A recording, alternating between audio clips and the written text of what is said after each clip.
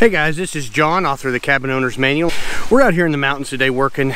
It's mid-June, actually getting late June, and there's a couple things that you need to know about the mountains whenever it starts getting into the heat of summer. One of the biggest things that we run into is the fact that most people in this area are used to cutting their grass short.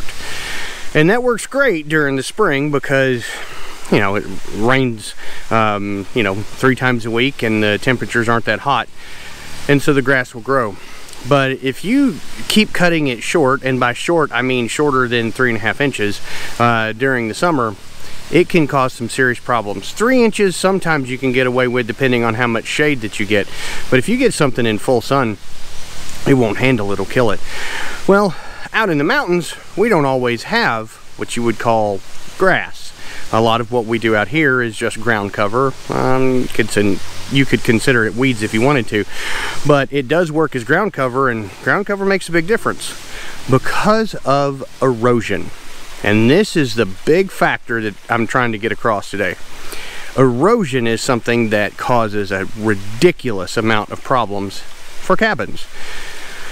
And if you string trim, meaning weed eat, using a weed eater, string trimmer, whatever, weed whacker, some people call it. If you string trim and you do it too low to the ground, or cut the grass too low to the ground, it will kill the grass.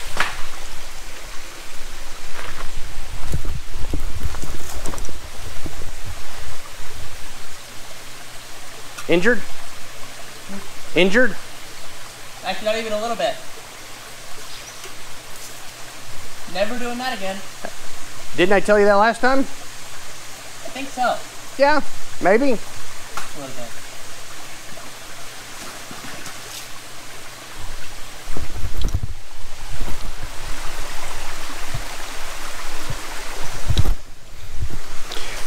Don't try and jump across rocks either. Fortunately, he's okay. Okay, please tell me you got that on camera. We're gonna find out. I hope so. At any rate, where was I? Oh yeah, string trimming, cutting the grass too low. Let me show you.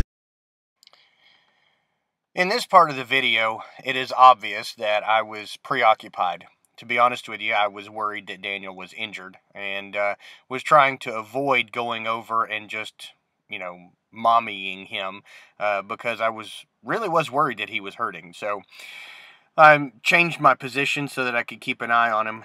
But all in all, he actually turned out not to be that injured and not to be hurt that bad. But what I'm getting at in this portion of the video is you can see behind me where there's a lot of moss.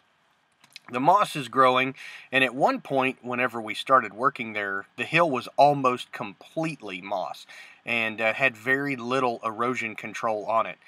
So we started cutting the hill, the grass on the hill much longer, and whenever we trim it, we don't cut it all the way down to the ground, and it is allowing now, after about 4 or 5 years, there's actually some pretty good stands of grass growing on it. So what I'm trying to get at is the University of Tennessee says that in our area, you should cut the grass 3.5 to 4 inches tall, no shorter, and especially during the summer months. It'll handle it in the spring whenever you cut it short, but when it starts drying out and getting hot, most of the grass will just die off.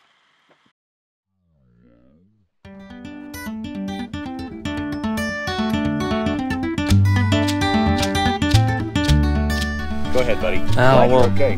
Thankfully, nothing was injured at all. In fact, it actually didn't hurt that much because the bottom was sand. So, thankfully I didn't land on my head, even though I did fall head first. I fell with my arm on sand and legs. So, I mean, I got a couple scrapes here, if you can see that. A couple scrapes, sorry. Okay, so what did you learn from the situation? Well, number one, moss is as slippery as heck.